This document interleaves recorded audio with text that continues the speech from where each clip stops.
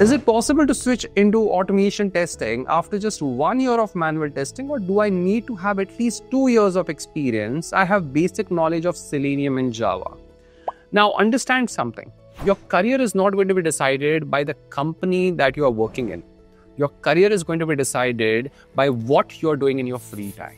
So I'm going to give you a proper 1-year roadmap that you should be following in order to crack a high-end automation testing job in a product-based company. First thing first, focus on your programming language. Now you told that you know basic Java. Now learn Java from a development perspective, meaning build projects. All right, don't just understand the concept. Build your personal projects. Now the second thing over here is you need to start solving lead code questions. And what kind of questions? You will only focus on easy and medium. So in 1 year time, you would be solving ample amount of questions that is going to help you out in your coding routes. Third thing, you should build your personal projects. So I have created this API automation framework masterclass. Follow that, build your project. I have created this UI automation framework. Follow that, build it off.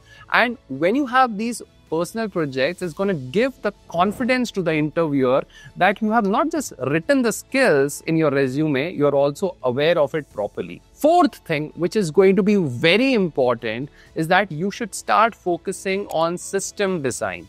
Understand how day-to-day applications like Zepto, Ola, Google Docs, your WhatsApp, how they work. And once you have understood their system, focus on how you will be testing them properly. This is going to help you out in your scenario-driven interview questions.